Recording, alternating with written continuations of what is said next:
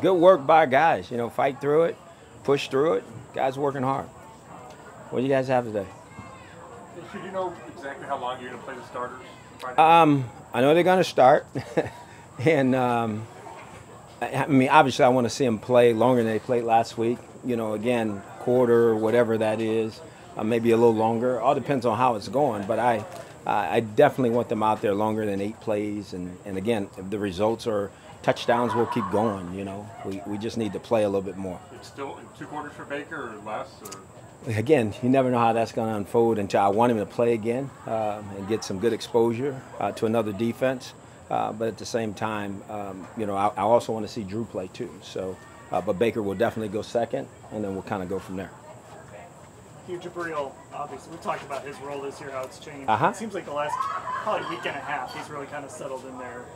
Looks like he's having fun out there. What have you sort of seen from him? Well, I think he's comfortable, in the packages that Greg plays. I think he has a good understanding of what's expected of him, and I think he's playing to that. I think he's very comfortable in his second year with his teammates. He's been very vocal, which is good. So, again, here's a young emerging player that's really starting to get it and play really good football. He never complained, at least to us. He never complained about his role last year. What does that say about him? No, I think all the guys here, not just him. I think there were some other guys that I think they're team guys. I mean, they're here for the right reasons. They're here to come to work.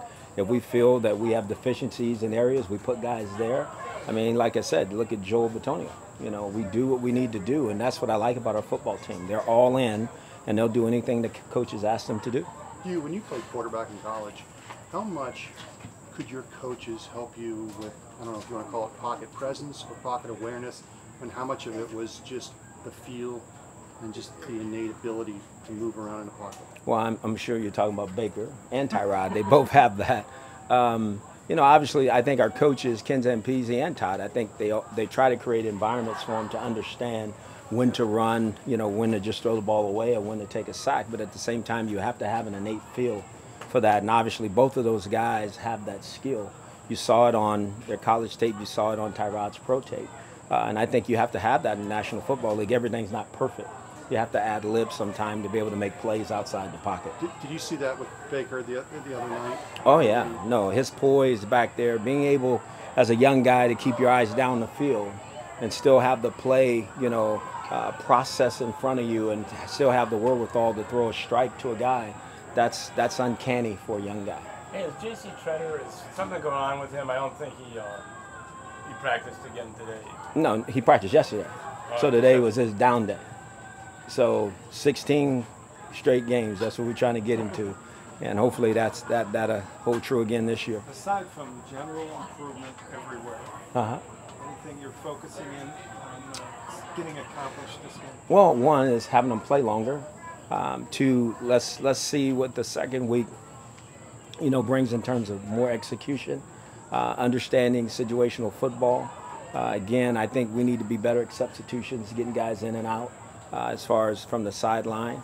And again, it's week 2 of the staffs being together and understanding what we're trying to accomplish. I think those things are important. And obviously the most important is evaluating the team still. Hugh, this was the last day for fans to come out.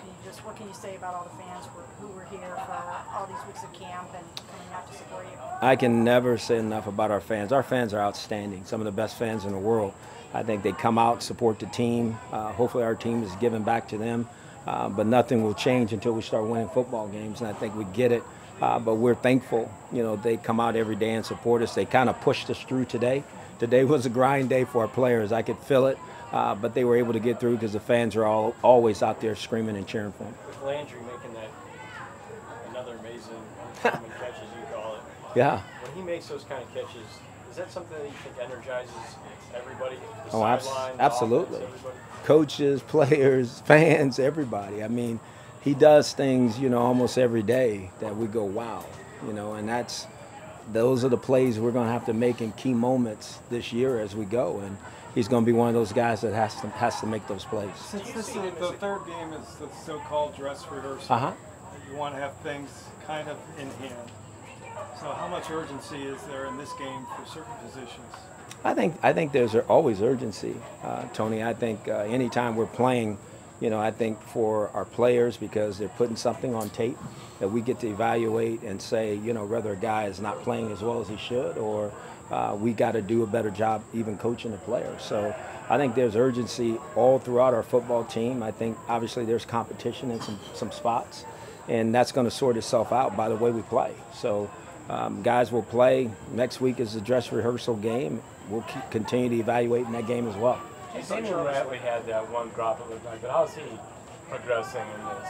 Well, prior to the drop, the last 2 days, he's been doing some really good things. And again, that's going to happen every now and then. We don't want it to happen, but he's got to work through that because those are huge plays in the scoring zone. So again, I think our players are starting to get it. They're working through some things. Some young guys understand just how important it is to make every play that you get.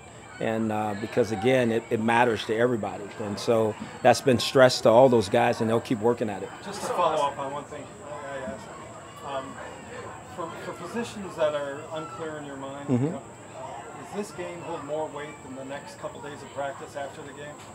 Leading into the third game? The game does, because you're playing against a different opponent. But at the same time, practice will too, and the next game will too. And as long as, we still haven't decided, it might go into the fourth game, But as you said, hopefully after the third game, we pretty much have an idea of how this is going to go, other than a couple of spots here and there. And we'll figure those out too. Why do you think you need to see some of Drew, even though you kind of know his body of work and you've got younger guys that might need some help? Well, because I think it's important that, again, if something was to happen, he might need to play. And he's never played for me in a game, or Todd or Kenny. So I think it's important that we put him out there with his teammates and play. He's a very valuable person, in our organization, on our football team.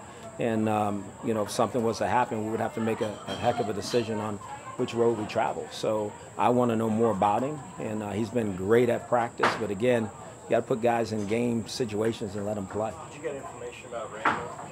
About who? Randall, when he got Again, I think it's okay. I don't think it's anything serious, but we'll see once I get inside.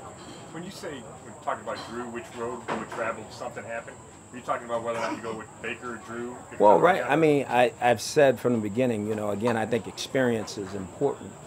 So right now, Drew still has that experience, and we'll see how that all unfolds as we go. I know what you're asking. I haven't made that choice just yet.